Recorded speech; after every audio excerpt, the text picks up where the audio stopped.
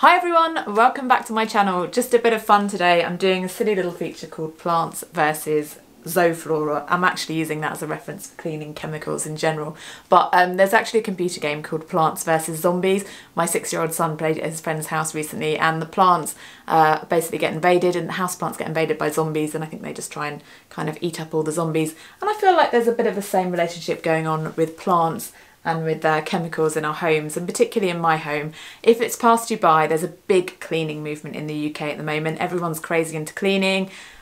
Chemicals are flying off the shelves. There's Instagrammers and YouTubers who are sharing their cleaning routines, they're sharing their cleaning tips. Everyone loves it, everyone's finding new products, and there's a big thing for showing how your products are stored and having lots of supplies of all these different products, in particular things like Zoflora everyone's going crazy for. They love the fragrance, they love the mental well-being feeling of just having a tidy home, and I'm all for it. I'm not naturally motivated to clean, so I love watching a good time-lapse cleaning video that gets me in the mood for doing it. So no problems with that. But I personally don't feel massively comfortable with the huge amount of chemicals we've started to use as a result. And people get quite carried away. So it's not a question of just perhaps using a small dose of this once a week. They're literally smothering everything they own in these chemicals. They're trying to create a constant fragrance in their home.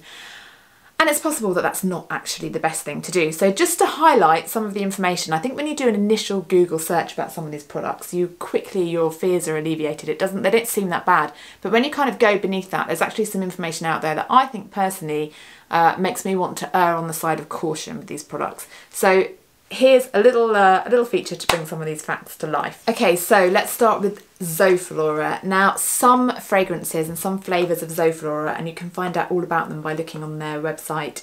You can just find their safety data sheet, and that breaks down exactly what's in each product for you. Some of these flavours of Zoflora contain limonene. So limonene in itself isn't actually a problem, but once it's exposed to ozone, which is present in the air all around us, limonene actually turns into formaldehyde, which is a chemical that we know isn't particularly good for us.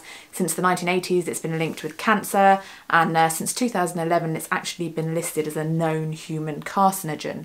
So not something that you massively want to create in your house. On the other hand, something like the Boston fern, which I've already highlighted in one of my videos as being particularly good for moisture levels and absorbing moisture in the air, also improves the air quality of indoor environments by absorbing formaldehyde.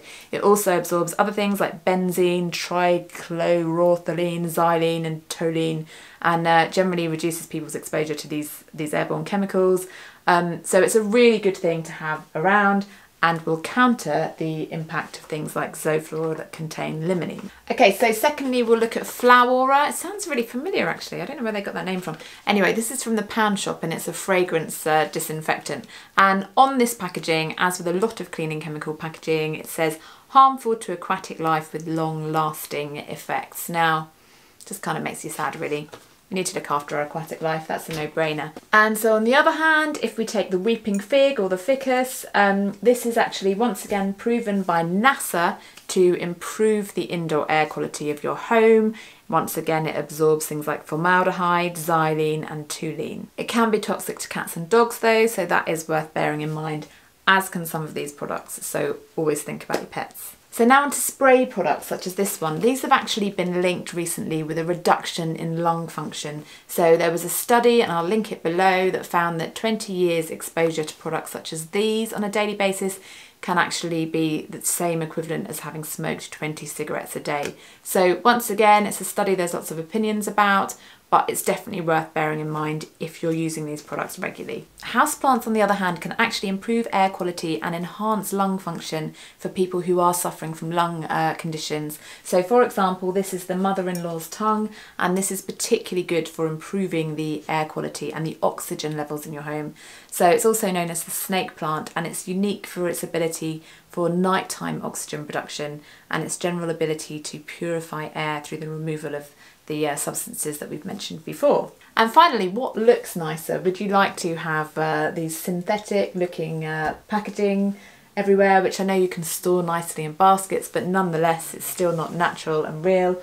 Or you can have a beautiful, colourful, fresh plants to brighten up your home. So I know what I would choose. Now that is in no means a comprehensive view of all the risks of chemicals or all the benefits of plants, and as I said before, the jury's still out on some of the factors about some of these products.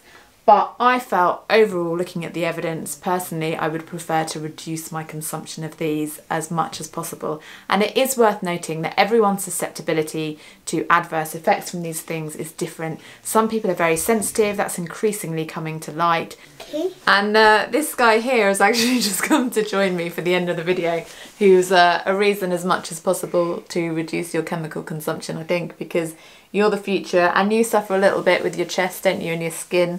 So it's good to keep our house as healthy as possible for you. But yeah, draw your own conclusions about what you want to do. But my own feeling is that it isn't great for the environment or our health or the health of our families to really ramp up massively our use of chemicals in our homes. I think we need to be looking to reduce them as much as possible. So plants versus Zoflora. What wins for us, Magnus? Plants. Yay!